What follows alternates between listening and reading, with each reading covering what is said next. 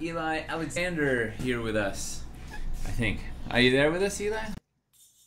I think I am. Can you hear me? I can. All right, good. Then I seem to be here. So, we got, we're going to do, Eli's got a whole bunch of questions that he's been curating. He's gathering up. And he's going to be doing some sculpting tonight, right? And some stunts. Yep. Right? No? Okay. Yes! Sure, whatever. It's tradition. And what? It's tradition. A handstand? Tradition. It's a tradition, yes. No handstands. I could do some, like, I don't know, spinning hook kicks in the background or something. I mean, you had me at spinning hook kick. So before we start endangering ourselves, we're gonna have a couple of updates. I don't know what they are. What do we have upcoming schedule. What do we have going on? Tomorrow we have a big old thing on the horizon. We got your game coming out. I'm just finishing up a 4x4 build, which is going to be maybe a lot to try and cover in the 3 hours that we have. It is going to be an ambitious and dangerous and crazy game. And word on the street is Matt Lillard is going to be late to his 20th wedding anniversary, so he can play D&D with us. That's just a rumor. That's true. And we have, what do we have on Thursday? And then on Thursday we have a stream with a guest. I don't have my notes pulled up. I think that's I know it's Crystal Sully. It's Crystal Sully. That's right. Yes. Yes. Monster Maker. Which is very exciting. And then Friday we have Toby, and along with Toby we have Baconics on The stream. Technomancers. They are the wizards behind this. Is it bleeding edge technology? I don't know. It's bleeding for us because we're like still using pencils and graph paper. Cutting edge? What? Cutting edge is the term, right? No, bleeding edge. It's even the farther than it's sharper than cutting edge. We're like the next level. Like it's like Vorpal. It's a Vorpal blade of technology. Addressable LEDs, so you can control every aspect of it. Anyway, they'll be here on Friday. We'll be showing off. We'll be deconstructing the light puck and showing how it works, which will be very exciting. And Saturday we have a special guest on as well. Is that your sign That's for me him? being Joe Manganiello. We're gonna have Joe Manganiello on. He's like, you know, Eli has like an 8-pack, but Joe Manganiello has like an 18-pack. These are facts, all of them. Is that a full keg or? Yeah, and then Sunday we have Russ from Sunday Seaford? we have Russ, yes. And that one, instead of being at the normal 7 p.m., we have that at 1 p.m. Because he's British, like Rabbit Burner and Finley. And so we'll be at 1 in the afternoon. And I wore Eli's my Wales t-shirt for a rabbit burner. Woo!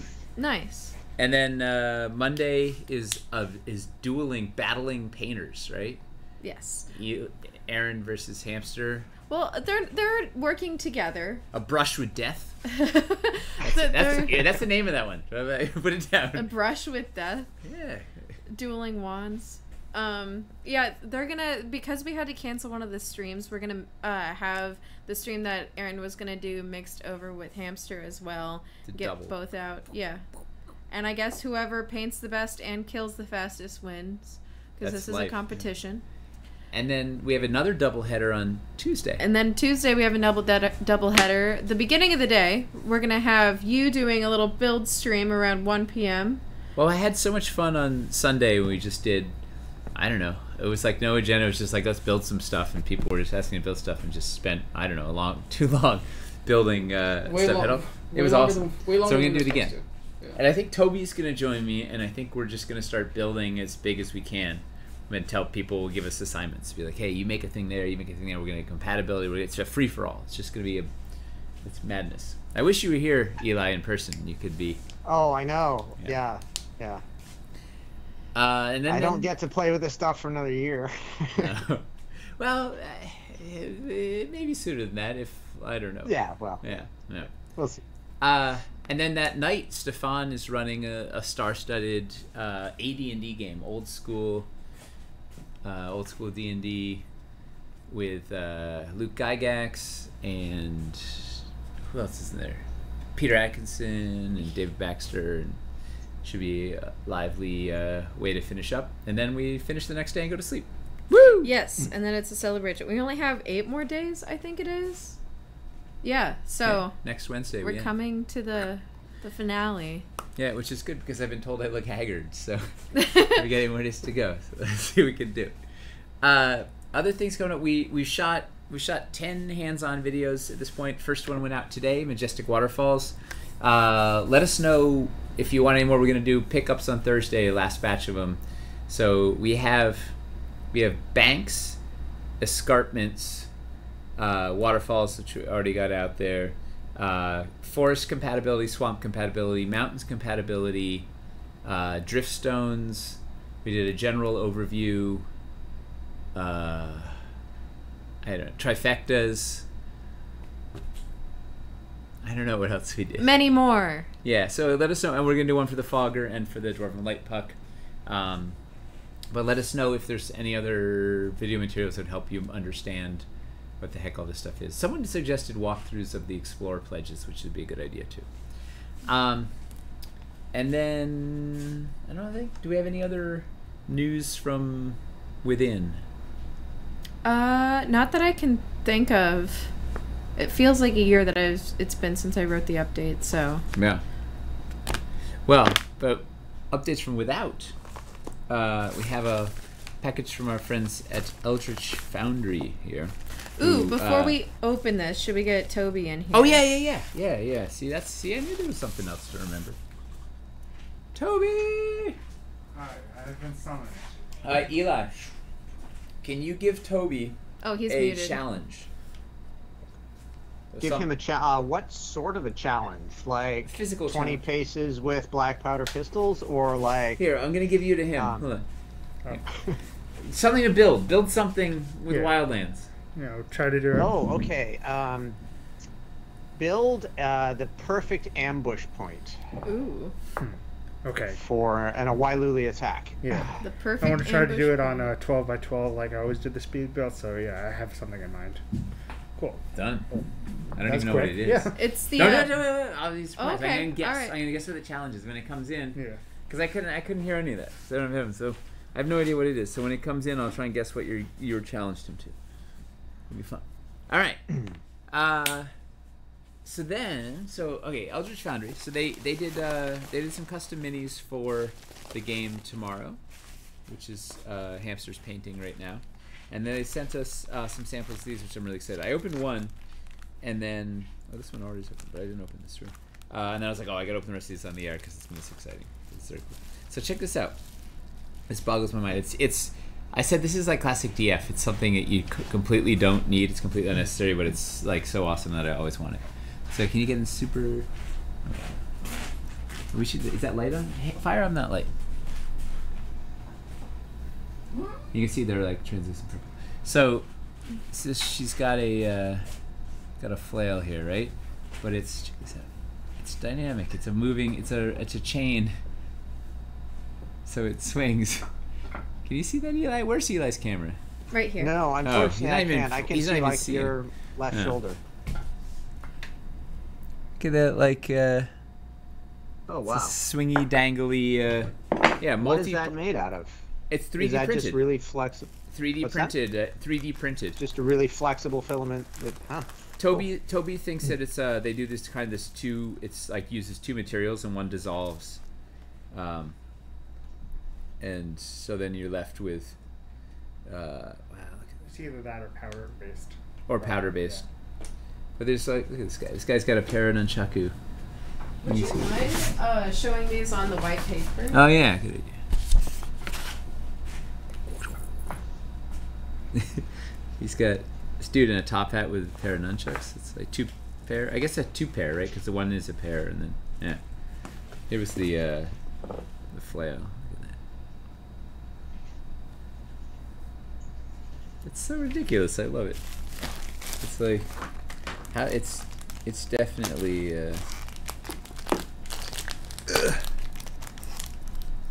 It's definitely some dark witchcraft.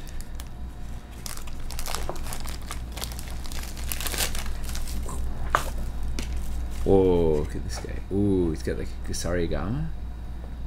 What's that? Or a comma, right? It's you see the man. We need a longer lens. He's got like a yeah. Is that a Kusarigama? Like it's a sickle with a chain with a handle. Yeah, that's Kusarigama. Yeah. Duh.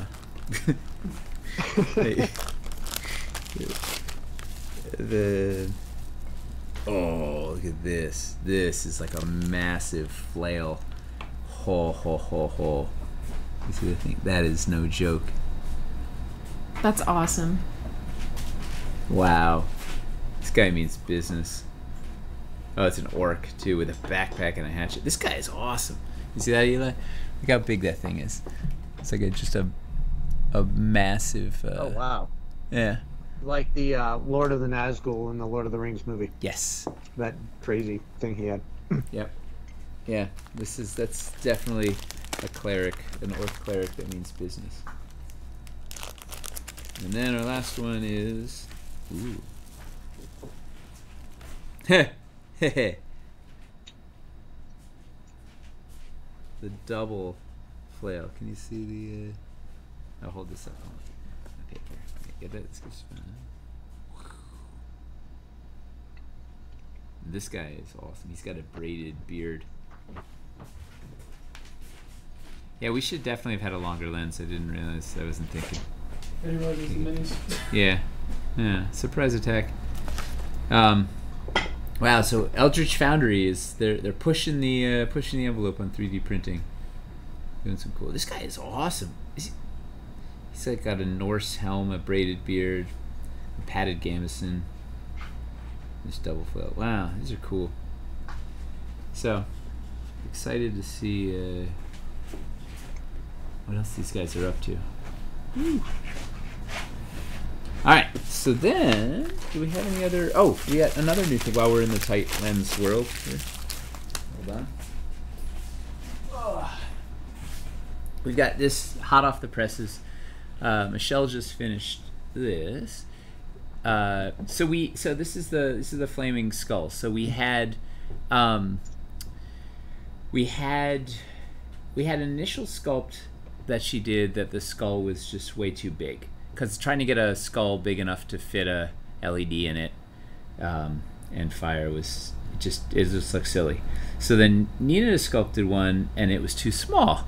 It was like perfectly anatomically correct and like thing, but it was just like you couldn't get the LED and the fire in there. It was like too small. So then Michelle did one now that has 3 skulls and a thing, and you can light it up. You see the yeah. Ooh. Yeah, little fiery skulls. It's very Warhammer. Yeah. Right, 'cause skulls everywhere. It's good. It would look particularly cool on a Cavern's Deep wall or something. All right, so I think that's all of our homework, right? Or our news. News is what I have. Yep. Yeah. So let's get Eli in. Eli. Right. So Eli, what's on your agenda, sir? The floor is yours. Well, figured I'd start out by just answering some questions that I've collected from the comment section and Discord and whatnot. Asked people to send stuff in. And anyone out there, if you have other questions, put them in the chat, and I think Mace or Chris will take note, and we'll try and get to those as well. Yes. But I'll start with what I've got here. So, and one good one that Sten Fisker. Oh, I love that guy. Or gal. Yeah, he's person. Great. Or gal, whoever it may be. Whoever they are, they ask good questions. And Sten Fisker wanted to know just about the kind of the design thinking behind the new escarpments and trifecta ledges, why they are the way they are. Specifically, I think they mentioned that they're a bit different from the trifectas that were in Caverns Deep, in that they have kind of the undercut on the bottom of the escarpment, and But this was a real and I design mentioned- challenge. Like this was. yeah, it was. I was like, we spent okay, a lot of time on that. Yeah. I'm like, Eli, this is. I don't think this will work. And you're like, let me tinker. And you. Yeah. Yeah. Yeah, we spent a lot of time Let me kind get of it. going around and around on the best way to handle this. And, Let me get some to look at while you talk about it. Sure, yeah. So essentially, the trick was this. We needed it to work with both forest and mountain pieces. We needed it to look good on its own, and particularly when it was along as a border to negative space, so if there was a river or a lake alongside it. And we also needed it to work with our existing escarpments when you had the ledges in place, which would make it more or less the same as the existing escarpments because they have the attached floor. Eli, And so we're just, it sounds like you're being under attack. Who attacked him? yeah, there's probably chicken sounds in the background, and I apologize for that. My wife is about to, the chickens at this time every day come up on the porch and demand their dinner in no uncertain terms. Oh, so, I'm the same way. yeah.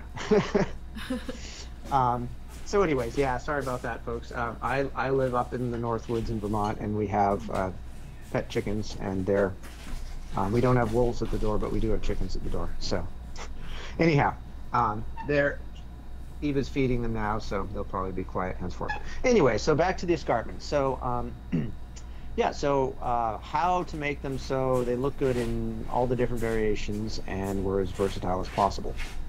So if we had made them such that they just kind of sloped gradually down to the ground, kind of carried the main cliff face straight down, it would be very hard to make good looking ledges to go with that, especially the forest ledges. If you look at, Mace, were you able to grab a set of the Caverns Deep trifecta pieces, just a pair of those? I think I got So you a can kind of, trifecta out, yeah. I could so still grab just some. want to I kind just of got show them. how those fit together. In a nutshell, they fit together such that they're, the freestanding walls that are part of the trifecta are a little wider at the base, which makes them stand up really nicely. And then the ledges fit against them and kind of overlap that slight outward slope at the base. And then typically when you use those ledges, you might flip them over if they're on, say, the water's edge or something, so you have a bit of a slope down to the water. It also gives you more organic, like more options. They can be more organic because you can go both sides. Exactly. Those ones are great because you can go both ways with them. The trick with doing forest ones specifically is there is really no way to make them two-sided. Plants respond to gravity, they go up or down. And they also have a bit more texture, so if we had done plants on one side that was going to be a bottom, they would have to be super flat and basically pretty ugly. And then one side or the other just would not look right. Well, the because cavern you're was looking at, flat. Like the caverns these are like completely, utterly flat. yeah. So it's And, easy to do that. Yeah, yeah, and we just Look at this. couldn't do that, practically speaking, with a forest bank. So Well, I mean, also, unless it it would had look- only moss on it, and that just wouldn't work with all the other forest floors, which have a great deal of detail and many species of plants and so on. Well, also inverted, like the inverted on the caverns looked okay because it's stone and it can kind of have a weird overhang. But like inverted with the plants, like with Yeah, what, it plants just looked respond to weird. gravity. Yeah. They don't grow backwards, upside down. Yeah, so it would just be wrong. And then the other thing, which was kind of a side benefit, is if you, I don't know if like I've been canoeing down rivers where there's like limestone cliffs and banks along the sides, and there actually is kind of an undercut where the water over centuries has actually worn away the limestone a bit, so there's a bit of that kind of back cut underneath. So and obviously if we're using these without the ledges, then they're going to be typically along negative space build, which very often is going to be a river, a pond, a lava pool, whatever the case may be. But So even that on, actually was a really nice, kind of a nice detail. And even on the and- if you put it on a forest floor, it still looks cool. Like the little undercut doesn't look. I don't know. It just makes it look sort of even more like it's bulgy out and precarious and stuff. I don't know.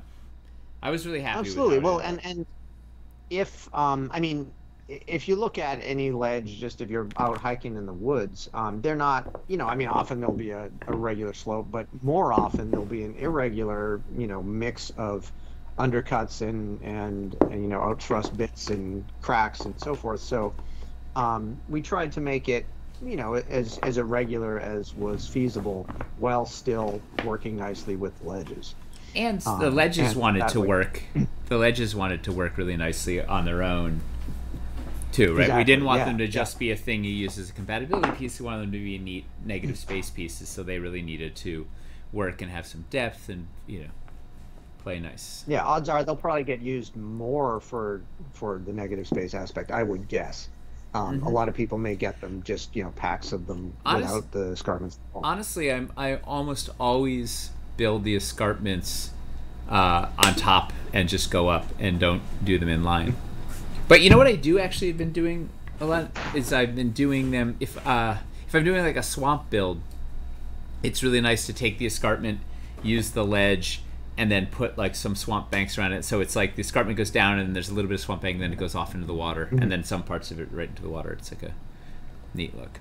That's a good question. Yeah, like there's some accumulated silt around the base. Yeah. Yeah. Yeah, it's a neat gag. So hopefully that answers that question. Let's pause there because Toby has something to show. I'm assuming it's a speed build. Let's I can't wait to guess what this is, Toby.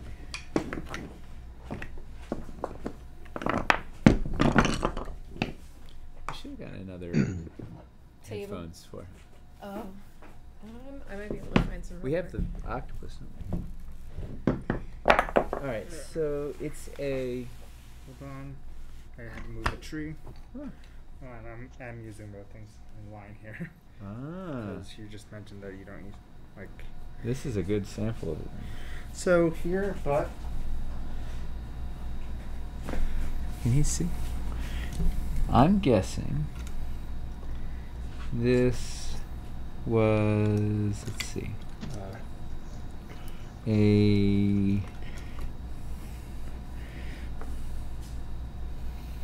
oh, it's an ambush? Yeah. It's a Yeah. perfect Wiley Bingo. ambush point. Yeah. Choke point, ambush. Here, move this one for a sec, just so you Yeah. can see the, nice. This little narrowed area, then come down from the sides. Should put this guy. Yeah. This guy on the ground because he's the fighter, and then they got rain archers up here. I'll just put some of these And you can here. totally be hiding behind the thing. Yeah. Yeah. Look at ambush. Rabbit Burner says, "Give that man a beer." So Toby, if you want a beer, Oh, I'll go get one. you are now Give him entitled a to one. shirt that says Wales. Wales? Eli's wearing his Wales shirt for Rabbit Okay. Burner. That's cool. Cool. Love it. I want to have a fight here right now. All right, so and they came out of the Yeah, cave here. yeah. Can you see the little? It's a nice touch, Toby. Oh, this is too heavy to move with the the polystone. See the cave. There. Woo. All right, so now the backers. Toby wants a backer build challenge, right? You still up for another one? Yeah. Yeah, backer build challenge. What should Toby build in a 12 by 12 with Wildlands pieces?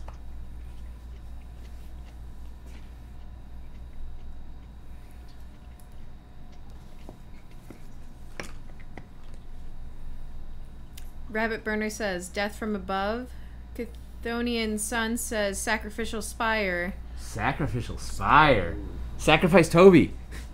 You know what's neat about this, Toby, is this is like, I always say like, well, outdoor encounters want to be like 12 by 12, but like this is like you could run an encounter on this, they want to be like 24 by 24, but you could like run a 1 foot, like you could run a little encounter here. Yeah, just like a combat.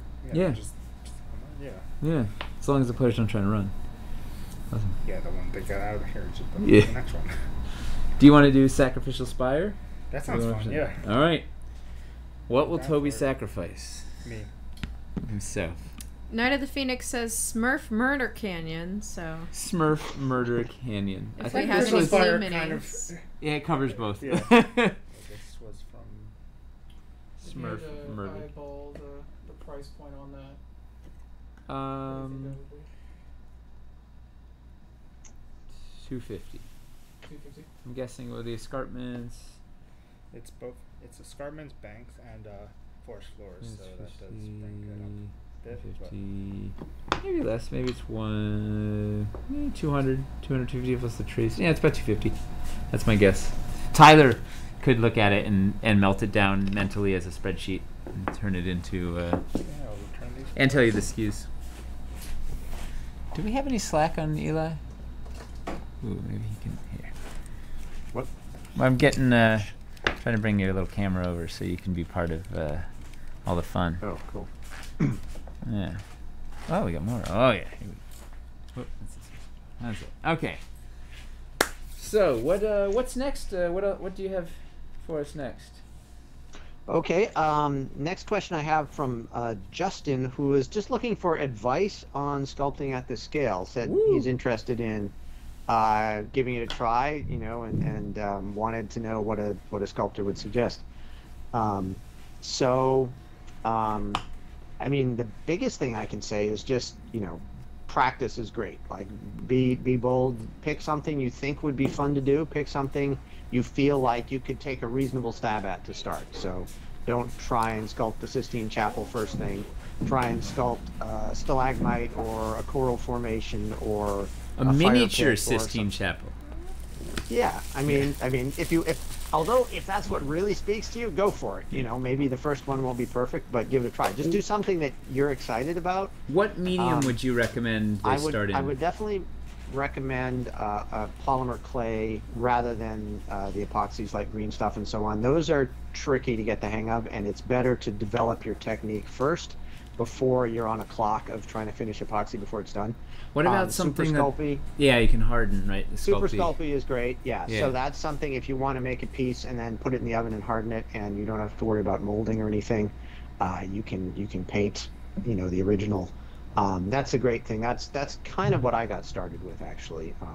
You don't need That's to what spend a lot Michelle- on tools. You can use a few needles, a few knitting needles. You can pick up like these sort of like dental tool looking things. There's a pack of those like clay sculpting tools for like $6 or $7 online, just about anywhere.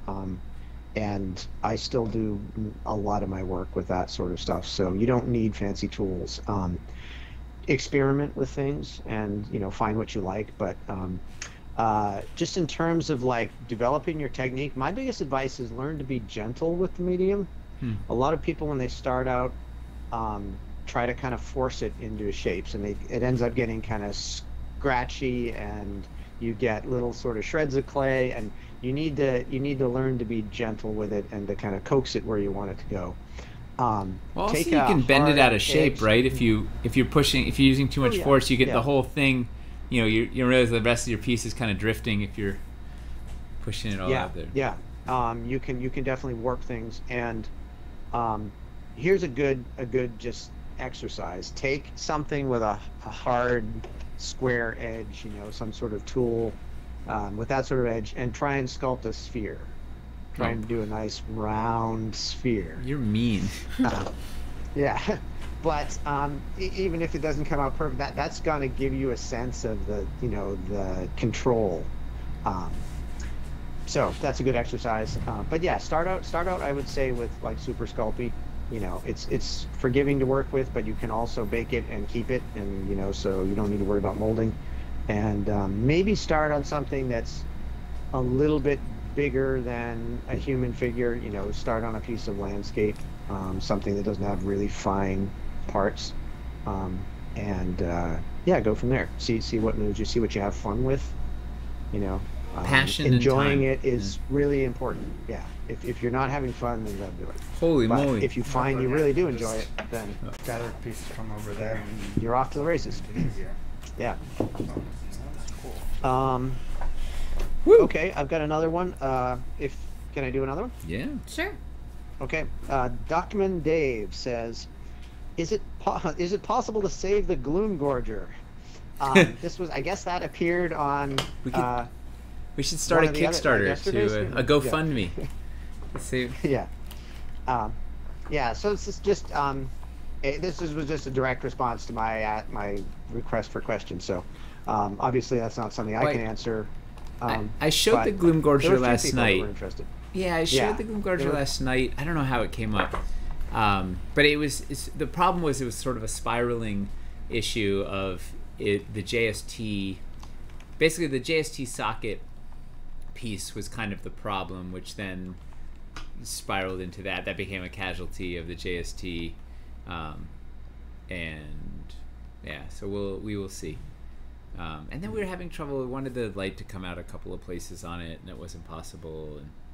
But the Gloom Gorger is kind of an adorable, creepy fungus. It's like, I don't know. Yeah, it's I think it's cool without a light in it. I mean, Yeah. I'd put them in my build, definitely. I thought they were pretty Yeah. nifty. Very cool I mean, the looking. one thing that is good about that is it's something that could potentially come back in a future thing. We don't have to be a giant Wildlands Kickstarter to maybe put a few creepy plants and a JST teardrop somewhere. Well, we have a lot. I mean, we have a lot of sculpts on this one that aren't in it. I mean, you sculpted a bunch of ruins pieces that are sitting in the freezer. And, there's some. Yeah.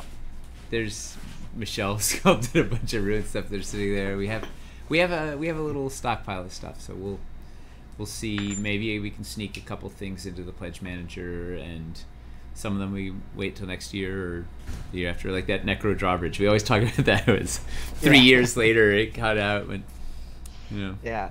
Or, I think there are still some walls. I know there are still some walls that I did for the first City Builder that are, sculpted walls in a new style that are still sitting at the studio. I saw them last time I was down there. Really? Maybe I shouldn't even mention that, but, Yeah. but they are, yeah. Yeah, They're I still remember. there. They're, like, which I did in KS3. Yeah. Because we were originally going to have like 6 different styles of walls or something, and then we were like, oh no, that's insane. So, but yeah, I did. That quickly went down like to brick like ones 3, and then sort of like Roman ones that had kind of like a wainscot and like stucco, but were quite different from the beam ones. And yeah, so there's all stuff that goes way back. Remember the tiny brick ones? Yeah. Huh. But anyhow, so yeah, there's a huge back catalog. I've done stuff. Michelle's done stuff. Nina's done stuff. Drew's done stuff. I'm sure there's other things else. We've got Tons of like, stuff. Yeah. Yeah. It's a good question. But yeah, the Gloom Gorger would be a fun one to fit in somewhere because it doesn't require a lot of support. Like it could just be a thing on its own that just stands there and looks cool. Yep. Yeah. So. Yeah, it's a neat okay, little... so that was that. I'll just keep going until you stop me, and then here's one from the Discord. Ilion says, how are the challenges different between making like bread and butter type pieces like the original floors, walls, and corners versus new like bigger, more organic shapes? Just what's different about the challenge of that? It's a good question. Yeah, it's a good question. I mean, they definitely are different. For if we're doing a really compact, simple set, which we probably won't be doing a whole lot more of, simply because we've kind of covered that ground, the basic kind of Lego block kind of pieces. But you have to kind of pack a lot into a little because you have something that's going to be repeated a lot of times.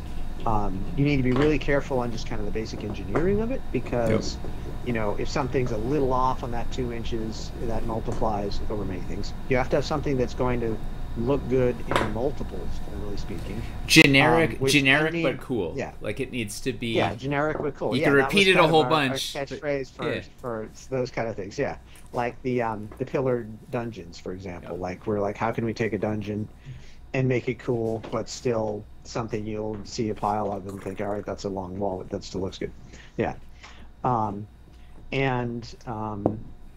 Increasingly what we've wanted to do as much as we can is do stuff where every bit feels totally unique and special, particularly if you're out in the forest. You don't see the same tree in a row. But that has So the you want as same. many- that's the same challenge of generic but cool, right? You want it organic, Yes. but you need to be able to repeat. Yeah. Like I want to be able to put the same 6x6 forest tile next to itself, so it needs to be. Yeah, that's a hard. Like I feel like that's an even harder and challenge. Definitely something. So yeah, it very much is something. So when you put them together, they don't look the same. So if you rotate it 90 degrees, there's things about it that make it feel different. That's actually something back when. Before I was a sculptor, I was a carpenter was my primary job, and I used to tile floors. And you get tiles with, they're a pattern on them that looks like natural stone, but it's actually not. repeating. It's like a repeated pattern. They have like 6 And I bet patterns. those, Or there's something. right, yeah, there's like 6 different tiles, and you got to do a 20-foot room. And trying to find the best way to rotate them and shift them and mix them up, so it looked like it was natural, and they're all different. And Nobody else would do that, Eli. Like you, Yeah.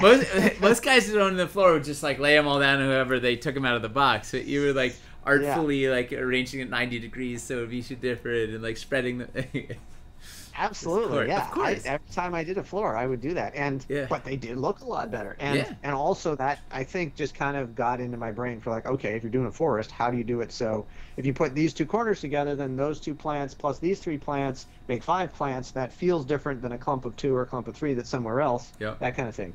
So yeah, we definitely think about that. So that's the other side of it, like complexity that still feels not repeated. Well, it's that modularity and beauty. The what is it? Mutillarity. Mutillarity, yeah. Yeah. Like, yeah.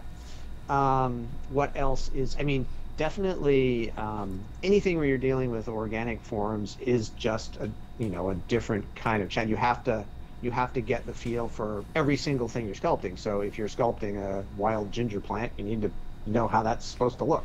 And if you're doing rocks, you have to have a sense of how. I mean, there you're often up against, as opposed to, say, dungeon, where it's natural for everything to look very ordered. If you're doing something that's truly natural, but you still have to obey rules of geometry so it fits together in a modular way, you have to figure out how to take those natural forms and make them fit together according to the rules of a 2x2 or 4x whatever grid. But still not look forced and not look just like square rocks, And so, I mean, one thing that we definitely hit on was using limestone, which tends to break in, horizontal layers, and squarish shapes feel natural there. And you will see that in actual limestone formations. So you could have flat places where minis could actually stand, and yet it doesn't look like someone just stuck a brick there and put, and you can stack a bunch of them and have it. Yeah, and you can make them stackable, so you can work in multiple dimensions, all that. I mean, there's lots. I could go on and on about this, but I think those are probably the biggest things. Sometimes for the more organic things, also some of the weird interactions. Like this is something you spend a ton of time thinking about, Nate. The geometry, like if it's not just edge to edge, on a grid, but like, what if you take this piece and twist it, put it next to that piece, and you want a stone bridge that, and this thing sits on that thing. Yeah. Figuring out how weird organic shapes that can fit together in a bunch of nice ways, while still feeling organic, and Yeah, and I mean that's really fun. I mean that's a really fun challenge. It's a lot more interesting than just like, all right, I'll get out my square and my 90 degree, my little perfect jigs to make sure everything fits, and check the walls 15 times as I'm sculpting the bricks. So that's just part of doing. Well, trying to breaking organic things into into modular pieces is a fun thing, and then you have to find the logic of like, well, how do I justify there's this hard 90 degree like cut on this rock, like justifying the piece is kind of a whole stage of how I think about sculpting an organic piece. Is like, I want to take it and fulfill the functions it needs to fulfill, and yet make it look like something you might find on a hillside, and make it look cool. Yeah, and you do it. All right, speaking of looking cool, we got Toby is here with another build. I'll need another hand. Oh my goodness, this is Should we just turn the camera? Yeah. As long as Another light. back there, but Yeah, let's try and slide it. Okay, wait. It's so heavy we can't move it. It is a mountain. Grab the The Wyvernium might actually be heavier than Dwarvenite. Clearly, it's the heaviest. Wow. So that is a sacrificial pit. And can you see that, Eli? Wait. No, I'm actually just looking at your torsos. Oh, nice. Yeah, that's cool. Oh, do you throw them off here? Yeah. Oh, and this driftstone is hovering with a point up. Yeah, that is. Right. Oh, that is awesome.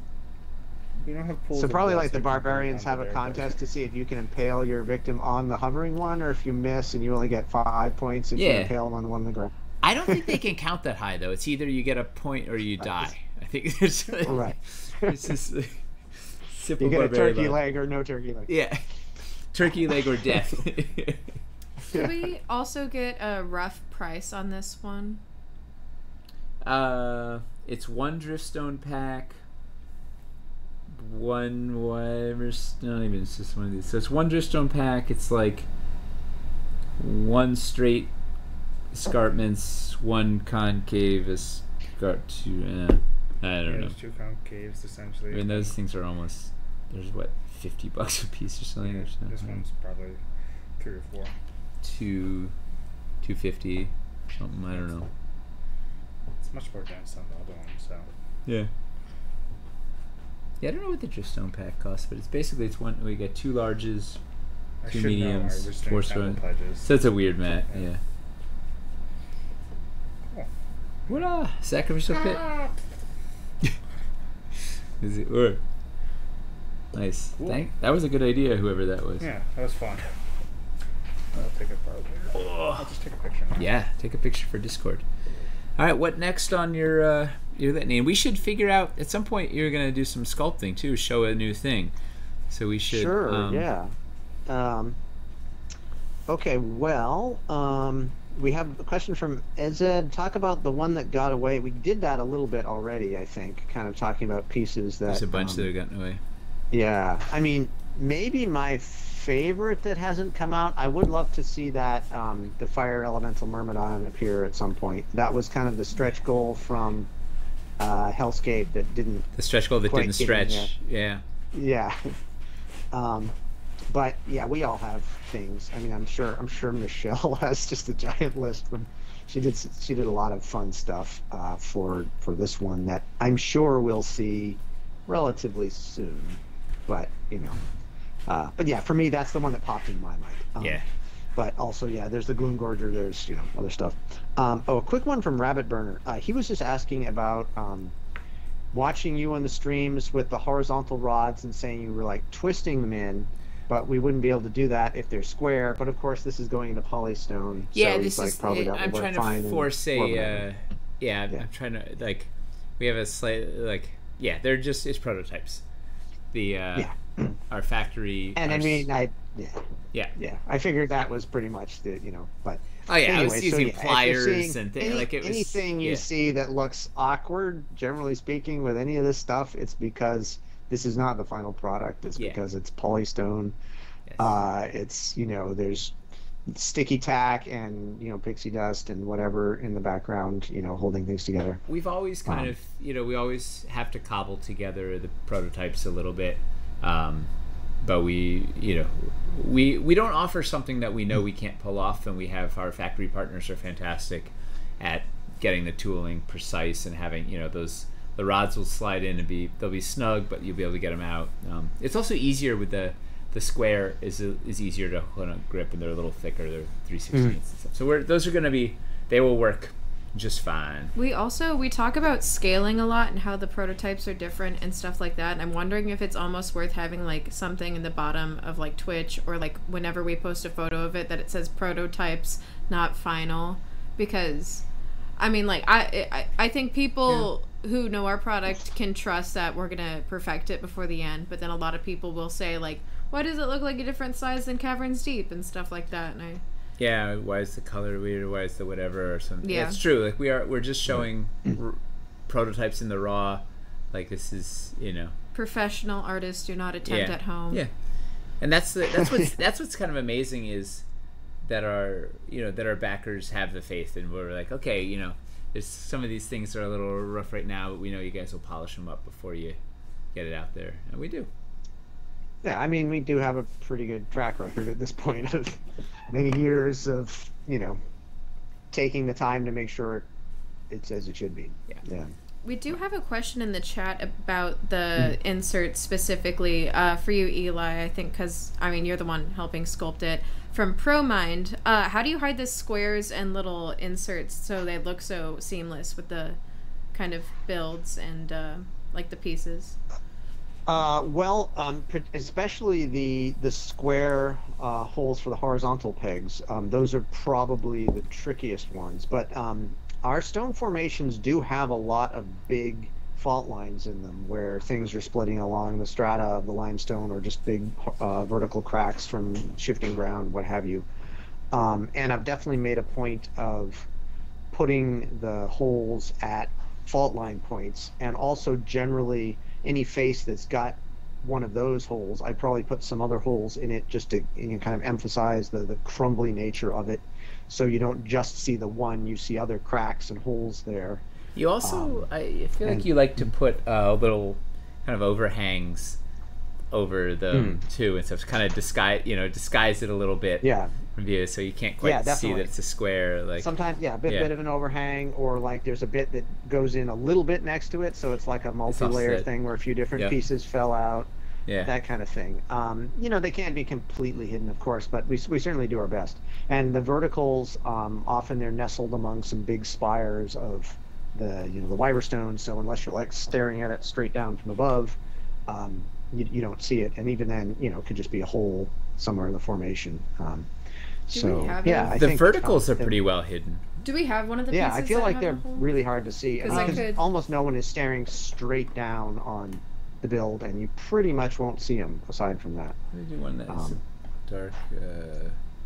This is a pretty good example. All right, so this, maybe you can see here. So let me get a pointy thing. Oh yeah, sharp blade. That's perfect. Yeah.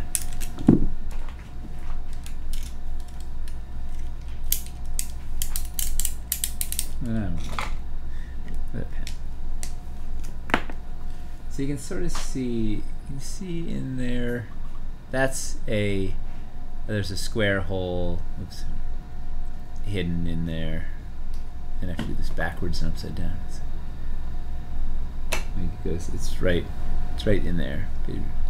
It's pretty well hidden in the stone formation. Oh, ProMind is watching. I can't actually see that one. Yeah, it's so well hidden, Eli. No, I can't see the formation. And here's there's one hidden right there. Yeah. Kind of hidden in the. Yeah. No, they're pretty neat. They're pretty well concealed, and then the verticals. This is a pretty example. So this one has a vertical port in. Whoa! Okay. All as well. It shook the ceiling. Was that a lightning strike? What was that? It was Mace taking out the equipment. Wrath of God and all that. So there's a vertical port hidden in between all these rocks there. It's pretty well hidden too. Yeah, we care about the details, right? We want to. Yeah. We want to do our best to hide the stuff that looks unnatural. And the paired peg holes are tiny. Those you did some really neat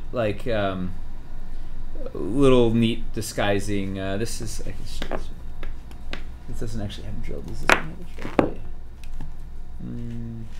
No, this one doesn't have a drill, but I can show where it is. There's a paired peg hole in that little crack and in that little crack. So there's so when those are drilled, they'll be pretty hidden. This actually kind of plays into Sly Flourish's question, which is, how do you balance beautiful details versus the need for modularity or something that can be used in multiple situations? To some extent, sometimes we can take the small details and use them to augment the modularity by hiding holes. If something was just a crudely sculpted, squared off rock with an obvious hole in it, that would be less appealing than taking details in the strata, in small plants, changes in the way the rock is tracked, and use that to actually make it more modular by adding holes that you don't really notice. And we also, I mean, definitely, yeah. We kind of do I feel like there's a balance of like 50 to 75% kind of bread and butter pieces, and then the rest are like the flashier, like, The so we purple really, star. yeah, the purple star pieces, right? We have ones that are purple star that are like, this is like a unique one, like you can kind of go nuts on. But like, this rock or something is wonderfully generic rock, but it's beautiful and it works everywhere. And so we have three things like this for every, like, kind of crazy specific driftstone or whatever. So there's a balance. Yeah. So not everything And has to do everything. Yeah. Like this rock Yeah. basically just needs to be a good all-around utility piece. It doesn't have to be super flashy. Like its job is to be a rock. Yeah. And that's definitely something you do look at sculpting it. You put something in. Sometimes you come up with something that's really cool, but you're like, oh, that thing is gonna kind of jump out if we see it too often. That skeleton in the corner or whatever. Let's not have it there. Let's hide it more so people will be more surprised when they see it, and so that you'll never notice 4 of them on the table at once. But when you're looking around the piece, you're like, oh, that's a cool thing there. Well, there's also and so that there's also some neat ones you do like this. Like, so this is let me get what. Can you hold it more toward? Yeah. So higher? this concave. Oh, here, turn this. So the concave, right, has this very kind of distinct little perch sticking out, which looks awesome, and it's not killer if you put 2. Can you get frame that up? Right, if you put 2 in a row, it's not killer because it's asymmetrical, like it's not right in the center, so it breaks it up. But then we also made it small enough so that you could put like the little perch on one of them, and suddenly that breaks up the lines, and you don't see the repetition as much by like adding a couple of little decorative piece can break it up really quickly, and then they don't feel as repetitive. Yeah, definitely. Because it's sometimes it's the little jut out is what the eye sees first. So even if the main clip face, if you look carefully, is repeating, seeing is that bump on the one and not on the other one. Exactly. It's so yeah. Definitely like being aware of symmetry and usually kind of avoiding it. Say you're composing a forest floor and I'm figuring where the plants are going to go. I don't want to set something up so you notice a perfect triangle between the relationship between 2 things, and then you'll see it repeated. So you want stuff off center, so like if you rotate the 6x6, it changes the way it looks a lot because nothing is like sort of centered or perfectly in the thing, so it really feels very different. And also thinking about how if you put 2 of them next to each other, if you have a piece on one part and the other part that'll work together to create something different, rather than just being the same piece twice. They'll actually work as a unit if it's oriented a certain way. So you have something that becomes from a dirt patch to become a trail, or a small rock to a bigger rock formation, that kind of thing. Put 2 puddles together. Yeah. So that's it's fun. These challenges, like we have the best. Yeah. Like we have the best job, like trying to find clever, creative ways to make wonder. It's like it's the best. Like, what more could you want? Yeah. What else you got in your bag of tricks? Should we do 2 more questions and then switch over to showing some new teaseries, some reveling in reveals? I mean, I actually only have one more on my pre-gathered list, and I think it segues nicely into the piece. Actually, so let's do one. So we'll do one viewer question, and then take your segue question. Yeah. Is there any news from the north, Mace? Dent would like to know if you could grab a water terrain tray and throw it under the 2 pieces, then put a waterfall on top. Put it under what pieces? The 2 waterfall pieces. And then put what on top? I think when he says those two pieces, he means the ones that you were just showing. The and then waterfall forest? on top. Wait, what? I don't know. He said the those two concaves? pieces.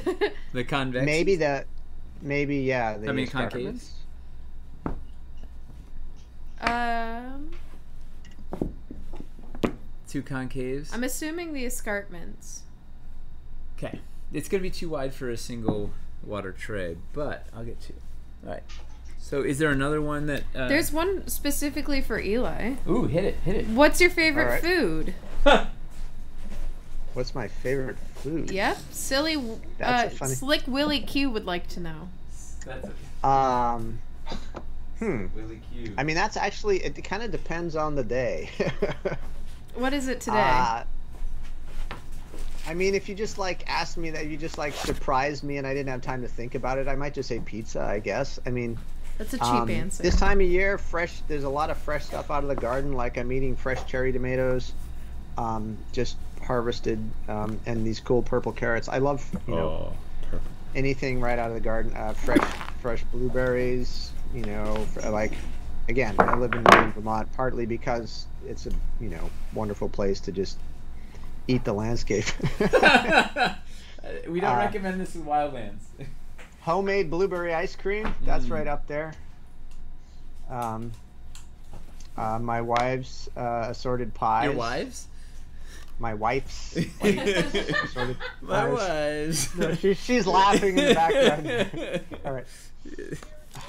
We learned a little bit about you every time, Eli. Probably heard that. Anyway, yeah. They are going to give you.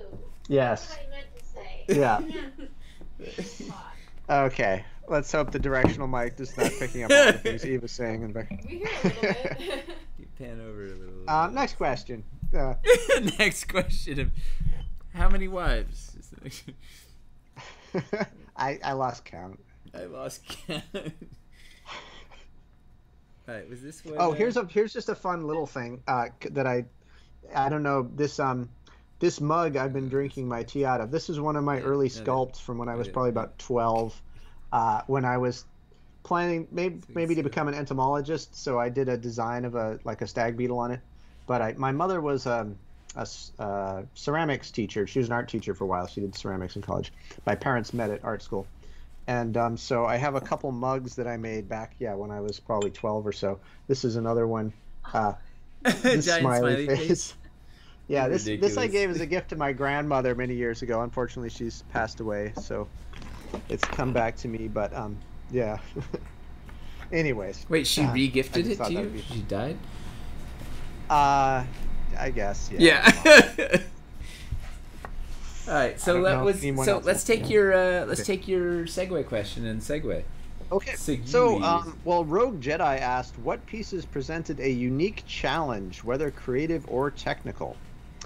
And I would say this new thing I'm working on is definitely kind of a fun one that way, for various reasons, which I can illustrate when I show it.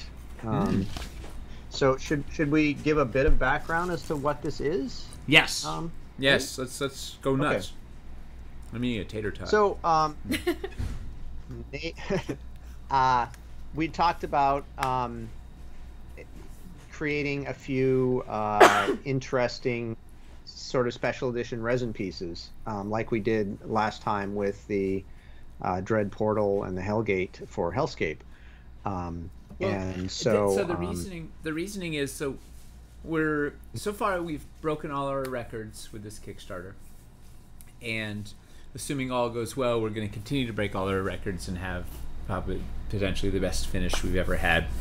And so one of the things, we still have to manage the scope of the Kickstarter, both for having an on-time delivery, and our factory is just, coronavirus has slowed everything down. So like there's only so much, like we can't throw 250 sculpts at them again. Like it's just not going to happen. But one of the things we can do is we can make a few resin pieces. It takes much less resources to make a resin piece. So I really we did the two resin pieces in Hellscape. You did that Dread Portal, Then we remastered the Hellscape Gate, and Michelle carved a new drawbridge for it. And it's really, I really like rewarding the people that are here for the Kickstarter and be like, hey, here's a thing that, you know, to show like a cool memento that only you guys can get. It's limited edition. We're only going to do it in this Kickstarter. This is a thing that you guys can get that, you know, you've enabled us, all this support and backing has enabled us to make these cool art pieces, and you guys are the only ones that are able to get it. And it seems like a really neat way to say thank you and do, you know, create something that wouldn't exist otherwise, and then only the backers get to get it. So it's a chance to, you know, for the team to show off and just do some donuts, do a victory lap, artistic victory lap. so Eli is revving his engine for an artistic victory lap. Yeah. So I was just kind of thinking about this, and thinking, well, it would be good to do something that is very much a Wildlands thing, because we're not sure when we'll be revisiting that, and I love doing stuff that's, you know, full of interesting natural forms. And we had talked about wanting to do, you know, a portal to the Feywild, a portal to the Shadowfell, Fey crossing, some shadow way crossing to cross over. Yeah. And so I kind of played Nate a bit, messing around with just kind of creating my own mocks in clay of this concept I had. And essentially it was of a portal piece that would be multi-part, just a really interesting sculptural crag with trees covered with interesting plants that could be configured in a few different ways. So but your directive, the directive was you got to do something you're super excited about. That was like, right? Yeah. The thing is passionate, and this is like, yeah. that's so, what Eli's eyes. Yeah, and I was just kind of mulling this over for several days, and then I put this thing together, and so far we like the idea. It's still very much a work in progress, but and this is, essentially this is brave. Like you're showing like just like raw hunks of clay, basically. This is like, yes, you know, yes. people are gonna have to use their imaginations here, because this is like, this is kind of what, this is also one of the reasons we started this Twitch channel, right? Is to show, we can show people the process. Like they just see this finished thing, but this is like, hey, this is like Eli with some like coat hangers and some clay, just sort of like slapping a thing up there. And you look at it now and you might go, what is this gonna be? And then, trust me, in 6 weeks when you see this thing in the Pledge Manager, your heads are gonna explode. Yeah, so maybe I'll start by showing just the original thing I did, just with some kind of plastilina clay. The coat hangers and clay. these kind of ugly gray lumps. And because it was actually simpler to sketch it in clay rather than with pen and paper, because I wanted to be sure of the geometry and I wanted to be able to fit it together. So essentially you've got one side, you've got another side. They fit together such that you have an interesting crag with, you know, natural stairs working their way up. You've got this hole in the top, which maybe you can see me peering through, so that this can fit over light sources and create, you know, a sort of magical upwelling of light. But it can also pull apart and create an archway, so you can walk through between these points and travel from one realm into the other. And the idea is I would also create an energy vortex to live in that space, or to be used for any sort of spell portal effect. And so that was kind of the rough idea. And now here's a bit further along. Here is the and it also, you know, kind of monster clay. You can like kind of open them up and line them up as like a little kind of like cavey outpost thing. Yeah. So, and there's like a little ruins, sidecar that can decorate them up. And so here again you can see, you know, there's kind of the hole in the top, or you can open it out like so and have just kind of a really nice backdrop that would hold, you know, if you could put statuary in there, you could put some kind of a treasure. You could just use it as a kind of cul-de-sac, you know, that someone gets trapped with their back against the wall and things coming after them, but maybe it's protected by some kind of magical... It's exactly the place where drama happens, right? There is like, there's something is happening there, right? This is a place, this is like a showpiece that you put down, and it's like, okay, things are afoot. Like there is, you know, where things are about to get wild. Each piece on its own is quite interesting and could be used. You know, they could be miles apart from each other. They don't need to be together. I also have a kind of a little. This is a stand-in for a piece of ruins, which fits neatly on this corner of this one, among other things. There's a few places it fits. It fits on. On this one. The idea was well. the ruins could add a cool piece of interest, but you could remove them if you wanted it to be relatively generic. You could remove it, but it was also integrated, so it could give you this extra, extra. So oomph. it can either be wholly natural, or it can be, you know, definitely something marked by the Kalantiri or the Fae or whoever it might be. Mm-hmm. Or you know, you can arrange these so they're kind of like one is backed up against the next, and you have this cool crag with spaces to lead, or you know, you could put your bridge between them and have a nifty space there and like some trees to climb on or swing off of. Inside the whole, like this one is kind of a shelf-like place that might hold your treasure, your MacGuffin, your sacred whatever you need to get. Maybe you have to climb down in the hole to get it, or maybe it's just sitting there exposed, and maybe it's a trap. Did you tell them the life and death thing? The other thing I was thinking is that conceptually, this is like the threshold of worlds. So one half of it is very much alive. The other half is kind of dead and sinister. So one of the trees is alive, one is dead. When it's kind of intertwined like this, there'll be enough overlap among the plant life on both sides that it feels like a coherent piece. But definitely one side is sort of dead and withered, and the other side is more alive. It's a yin yang. The idea being that, you know, maybe if you're in the prime material plane, you're not sure if this is going to somewhere that's safe and vibrant, and you're in the Feywild, or is that dead tree a sign that maybe something sinister is on the far side? If you came across this in the Feywild, that dead tree is maybe a clue you're headed to the Shadowfell. If you found this in the Shadowfell, there's a living tree. What does that mean? That means that's a way out. It's a hope. So, well, you could also just take the dead side. You could take the dead side and like the slink root and the black rod, sort of make it just like all Shadowfell-y, or you could take the live side and put a quildren up against it or whatever, and it becomes this thing, and like. And yeah. I'm going to make the negative space on both of these match on both sides. So if you happen to have two of these, you could combine two of the dead ones or two of the living ones to have an especially dead and creepy one, or an especially vibrant Fey one. And because they'll be twisted by 180 degrees, I mean, and obviously it's a magical place, some sort of weird symmetry will feel like it belongs there, and we'll just we'll seem cool. Yeah. So and what if you get three? What if you get three, Eli? What do we do if you get three? Well, I'm sure. If you put them corner to corner to corner, I think that would work. A giant circle. Yeah. The living ones, they might need a little more space, but that's okay because you're probably going to want to put some shrubberies in there. Okay, the now dead how ones, about I think... four? How about four? What do we do if we get four set up?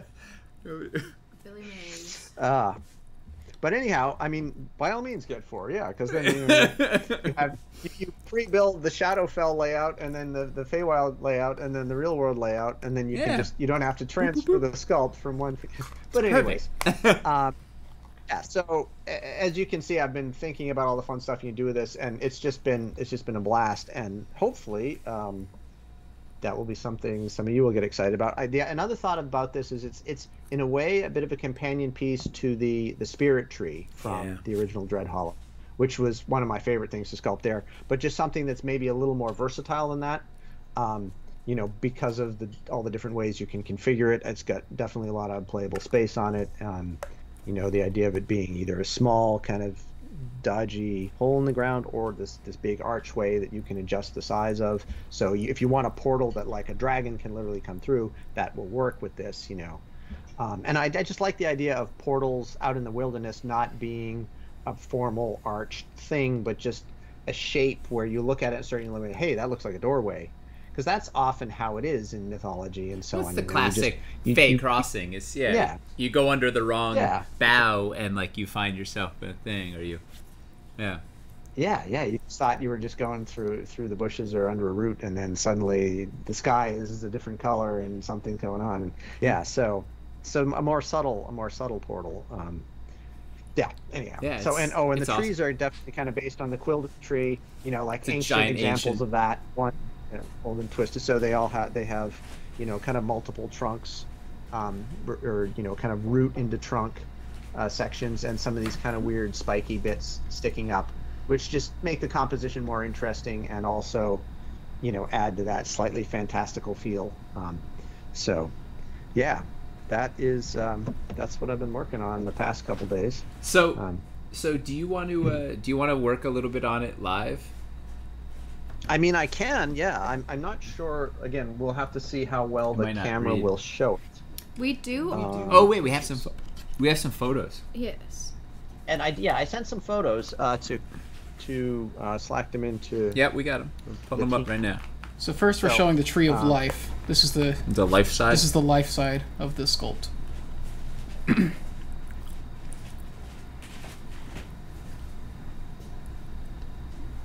I can just Hey, cycle Stefano's these here. periodically. There's Hey, almost Stefano! no detailing on it yet. So it's it's lumps of clay, but you get a sense of the composition at least, hopefully, from the photos. And Well, you know what? I'm The definitely people that just go don't, nuts with. the people that don't get it, will when they then see it, it'll be that cool thing. Yeah. It's like I was actually thinking it could be kind of fun. Like I could sort of post some progress pictures Yeah. on Instagram or yeah, whatever. yeah, for sure. And people can watch it. The Come along. Discord and yeah. So yeah. Stefan is So, going to yeah, why don't I start- Stefan's going to sculpt a piece for the pledge manager too. Cool. Should be exciting, yeah. Yeah. You can have dueling photos. Let's see. Duel of Yeah. the fates. Would it be all right to put these photos up on the Discord and forums as a? Can Chris put these on Discord? Yeah, I guess sure. All right, cool. So I'll back them up there after the stream. Well, that's a sign of how much Eli loves you guys, that he's willing to put up a rough work in progress piece that that it's, to many would just look like a big old lump of clay, but to Eli is like he's going journeying to the Feywild, and he looks at that, he's like he's in another world. I see the Feywild and the clay. Yeah. Oh, Yeah. and if anyone who's on the chat right now has any particular suggestions, no guarantees, but if there's like a particular sort of plant or creature or something that would be cool to put on here, send me some ideas. Maybe I'll sneak a few of them in. Yeah, it's like we did with the stepped stump crag. Yeah, that Luna moth. Yeah. And then I think, didn't someone suggest the vine or whatever that was on the landing? You were like doing something, you're like, and they were like, yeah, put some plants, put some plants. Put a fern Yeah. in there. Yeah, I put a fern in. Someone wanted a fern. Yeah. Yeah. There'll definitely be some ferns and vines on this. I was talking. My wife is a botanist and a floral designer and has all kinds of cool ideas about plants. And she was suggesting some for the kind of the death side. Datura, which is sort of also called Jimson weed, or has various other like devil's trumpet. It's kind of a creepy, poisonous plant that might be nestled among the dead. She made a really beautiful dried flower wreath for I had to get one for Mother's Day for my wife, and it was made by elves. So if anybody out there is looking for a good present for their wife for Mother's Day or birthday or whatever, look up Eva Alexander, because she's beautiful. Literally, it looked like it was crafted by elves. Yeah. And she will ship them around the country, so she can't ship them out of the U.S. But if you're in the U.S. And the dahlias, one of them is started to sprout. I got some dahlias from my mom that you guys kept in the winter in your basement or whatever, right? Yep. Yeah. Yep. They live in the root cellar over winter. Yeah. Amazing. So we're getting a lot of requests already. A lot of people want to see like a kind of duality thing of like one on the Tree of Life, one on the Tree of Death, and they kind of reflect each other. So like a crow on one side and like a crow on like the death side and like a butterfly on the other, or something like that. Or let's see. Somebody wants to say unicorn skull. A unicorn skull. Hydrangeas, a rose versus thorns. Yeah, people seem to be really into the idea of doing a kind of duality thing. Oh, you should put a little. You should put some nettle gorse on there. Yeah. Did you notice the nettle gorse I put in the wyvern nest? Yeah. There's a couple nettle gorse. Yeah, and it's plants in painted. there. Aaron painted it up to match the gorse. Yeah, I love it. There's also like a Deinonychus skull and so on. But yeah. Anytime you can lift skull. I was actually reference the other things that are already there. It just makes the whole world cohesive. Yeah, I was actually toying with the idea of doing something a bit like those creepy Renaissance paintings. Like I think was that Holbein that did the one where they're like, if you look at it from a certain angle, you see a skull, but not head on. Like it's not. It's. I might try and put something like that in there, where it's not an actual skull. It's just the rock. Yep. If you view it from a certain angle, that might be kind of fun. Yeah. Yeah. Yeah. We're gonna lose Make backers. your investigation check 20. I see it. All right, you die. Yeah. Yeah. I love it. Any other cool suggestions? Yeah. So I mean, I don't know if there's any point in like tinkering with this on screen, or if Chris's photos are a better approach. Your internet is not so great. I think no one's gonna be able to see anything. I've been cycling through the photos as a kind of slideshow to show everybody the details. Okay, the consensus is that you look undead. Yeah. Yeah, the lighting. I mean, well, it's just like this white blur. It's good for seeing what I'm doing. It's not so good for showing my face to the world, I guess. This is a really cool idea. Oh, what's the good one? So you've got thorns on one side, and the vine kind of wraps around, and if you connect it to the other side, the vines continue and like sprout up into like a rose on the other side. Flowers. Or roses on the other side. Oh, that's you put the pieces together. Like a continuous, the plant connects from one to the other if you line them up. Mm-hmm. Yeah, I was definitely planning on doing something probably with roses anyways. I don't know. I tend to think of fae things. I had so many of the classic fairy tales, from childhood. I don't know how many people out there, I wonder, read the blue fairy book and the red fairy book and all those. Andrew. Yeah. Some of those great illustrations of the roses climbing up the walls of towers and things. There's already some of that on like the quildren and the rowan tree, some of those flowering vines. That's some of my favorite. All the little flowers on the rowan. Like it's such a beautiful, like it's just the touches we need in the Wildlands. This little beautiful color of bloop. It's got mistletoe, which properly is normally like on oak trees and stuff, but it just like it's a magical plant. This is a fey rowan, so it gets mistletoe. Yeah. Some bromeliads and just like kind of stuff from all over the world, but like the Feywild has everything. It's got. Squared, just such profusion of a life and all the magical plants. But yeah, definitely there'll be some interesting stuff going on with some vines, some flowering vines, some creatures. Little critters. And if anyone else has any other particularly interesting ideas, sling them along. I'll do what I can. Like I said, well, it's all grist. It's like it's just grist for the creative mill. You just throw it in there, and you don't know, it'll sit in the hopper, and sometimes it makes it out, and sometimes it doesn't, and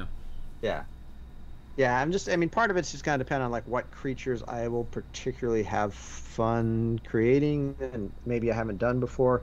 I've done a lot of interesting insects. I love doing insects. I've done a fair amount of snakes and reptiles. The odd rabbit. The odd like rodent and curled up underground. There's a few of those. Some crayfish. This one, we'll see. Yeah, might do a few bones. I'll keep them. I'll keep any bone type stuff kind of subtle. I think I don't want it to be too in your face. Even if it is like the death side. It's maybe an evil side, but it's maybe just death and not evil death, but just, standard issue nature death. Yeah. There's, it's part of the cycle. What do you think about a small snake wrapped around a root of the tree, kind of linked to the world tree mythology and the earth serpent? It's not a bad idea. Yeah. That's cool. but I mean, I have done. There are a lot of snakes already in our pieces, but I mean, there's nothing wrong with that. I like snakes. A ferret would be cute. A ferret. Says Neovoy. Have we done a ferret yet? I don't think so. No. You haven't actually done a whole lot of mammals. I've done a rabbit or two, some underground things. Nina did the curled up little fox. How about on the life side we get a quokka? A what? A quokka. What's a quokka? It's the happiest looking Australian mammal in existence. A quokka? A quokka. Yeah, they're funny little quokkas. Yeah. How do you spell quokka? Quokka. Look it up. It's amazing. It'll make your night if you see a quokka. Yeah. Just look Why up don't I do a rabbit-eared bandicoot? Yeah. Trash. Quokka. Huh. A giant platypus. Yeah. And then Guantabo. No, we're getting silly. Okay. Go back to the dead unicorn. That's a good. Yeah. Yeah.